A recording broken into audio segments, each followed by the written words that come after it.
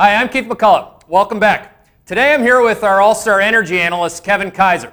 We introduced a best idea on the short side today. In other words, Kevin does not like it. It's BP Royalty Trust. The ticker's BPT. So, Kevin, the first thing I want to do is just give you a chance to explain what this thing actually is. Right. So BP Prudhoe Bay Royalty Trust, BPT, it's the largest U.S. oil royalty trust in the U.S., $1.6 billion in market cap. Big company, really. It is. Yeah. And so what a unit holder of BPT is entitled to is a distribution on the royalty stream of production, and that's going to be a function of the production decline, the oil price, and a cost schedule. Now, if we look at this first image that we've put up here, this is the production decline of BP's interest in Prudhoe Bay over time. In 2013, it was down 4% year over year. We estimate that production will be down 2% annually going forward. So basically the thing just declines, you get paid a dividend, that's what this thing is. Right, so it's a function of the production, and that is in decline. It is in terminal decline. Yep. And now another key, a key factor in determining the distributions is the cost schedule. And the costs automatically increase. We've got an image here, image 2. The cost schedule automatically increases, and that's what really kills this trust, especially in 2018. That's huge. That will negatively impact distributions. Now, how does that work relative to the physical commodity price? So the trust gets WTI NYMEX crude. It does not get Alaska North Slope crude. It only gets WTI. And with the WTI curve steeply in backwardation here, in other words, the out years are out at $75, one can hedge out that risk, and there's a real negative carry trade here. Yeah, so if only you were making, Kevin says a negative carry trade. Can you explain that just like in simple terms? What does that mean? How obvious is that? Right, so a negative carry trade is that the cost of holding the security is more than the yield that you're going to get. So for a retail investor, the sooner you can sell BPT, you're saving yourself money, and that's really the point. Well, that's the thing.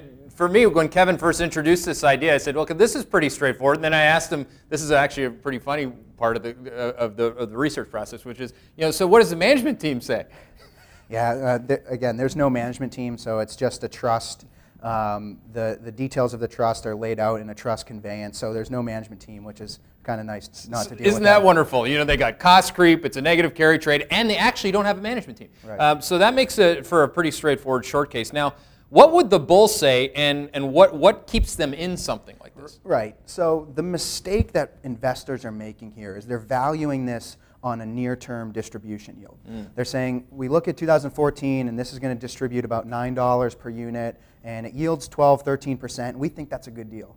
That is so wrong, right? Because what these investors don't understand is that this distribution declines over time. Every single year, this distribution will be lower and lower, and by our estimates in 2024, the distribution will be 0. Wow. I mean, that's actually, you show on this next image, the distribution. So, yeah, this is our base case distribution estimate going forward, and so this is how we value the trust.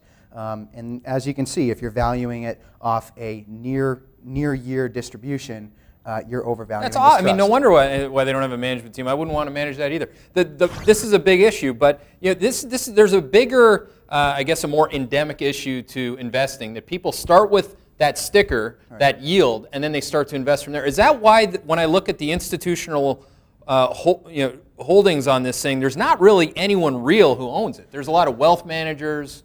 Is that why? A royalty trust, I think, is like the ultimate yield-chasing vehicle. It's similar to an MLP in a way, but different in that this is actually really a declining asset with no terminal value. But no, absolutely. Valuing something off a yield, off of what it distributes, that is not a profit. A distribution is not a profit. So if you're valuing an equity security off what the company distributes, you're likely to make a mistake and overpay. Distribution is not a profit. That's a good lesson. Now, and I guess overall, I mean, some people that follow you closely are going to say, you made these great calls on some of the MLPs. This is not the same thesis. It's not the same subsector, but it does have that piece, that yield-chasing piece. No, absolutely. I think whether it's a real estate investment trust, a royalty trust, an MLP, I think sort of all of these, any sort of security that's really held up by its yield is likely to be overvalued, and the risks underappreciated in this situation. So while it's not exactly the same, certainly similar characteristics. Yeah, and this is typically what you look for. You look for the math, and the math just doesn't add up. Right. So in that case, I think that's a good way to wrap it up. I mean, Again, know your numbers. Don't look for just like the yield associated with the stock. This shouldn't be that easy, and guess what? It's not. Understand where the revenues are going, understand where those costs are going, and understand how you could or could not get paid in the future, which I think Kevin Kaiser does a better job than most on that. I'm at Keith McCullough. That's my Twitter handle. If you have any questions for me, and most specifically for Mr. Kaiser, he's at Hedgeye Energy with his very prolific Twitter platform as well.